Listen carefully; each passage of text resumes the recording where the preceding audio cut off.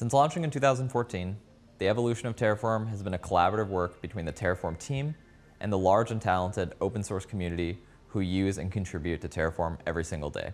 As we prepared to announce Terraform 1.0, we wanted to reflect upon and take time to thank you, the community that supports and maintains Terraform. We've learned a lot from you. Terraform has grown with you, and we couldn't have gotten here without you. Here's a quick look at how you've shaped Terraform into what it is today.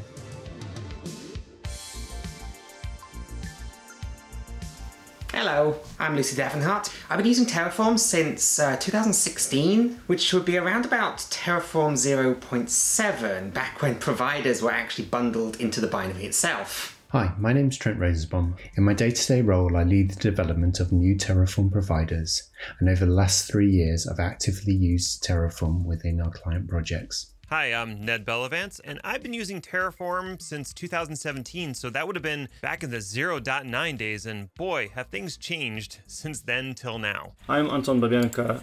I'm open source contributor and all-round Terraform AWS fanatic. I've been using Terraform almost daily for the last 5 years and still enjoying it. Hi everyone, my name is Kysow, and I'm one of the co-creators and maintainers of Atlantis, an open source tool for Terraform collaboration. And I've been a Terraform user for almost 5 years now. Hello everybody, my name is Pato, and I've been using Terraform for about 3.5 to 4 years. So I'm going to talk a little bit about Terraform provider development. So I'm going to be talking about evolving your infrastructure with Terraform. So this talk will teach you how to refactor your Terraform code in a careful way with minimal risk. Terraform, which is a lot more powerful than just allowing you to create instances. But one of the uses that we found from it was that it's able to create instances across different cloud providers. So there's a better way to do this. There's a better way to manage your infrastructure, to deploy infrastructure that makes this a little bit less painful, and that's to use modules. For me, the one thing that I'm really looking forward to is implementing new Terraform providers and really adding to the ecosystem. There's a real sense of achievement when you enable a service and then it starts integrating with existing providers, and then you can see that actually being used by development teams. One of my most memorable moments using Terraform, probably the first time I contributed to it. I started digging into the Terraform code and the provider code, learning how it works behind the scenes, and it was very exciting when I got that first pull request of mine merged. Meeting real people working in various cloud providers, Fortune 500 companies, governments, and other big companies, and acknowledging that they are actually using the solutions you wrote is the biggest driver for me.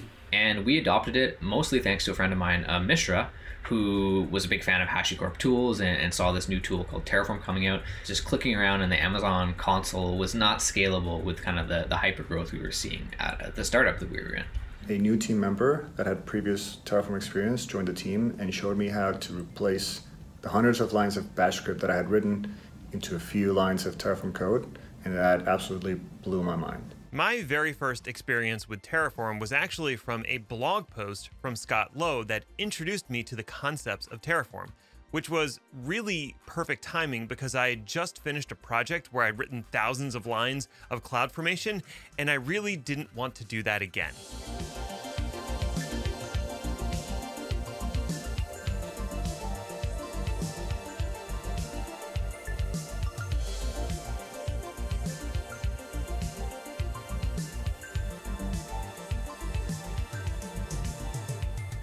The journey isn't over yet, but we wanted to thank you for getting Terraform to where it is today.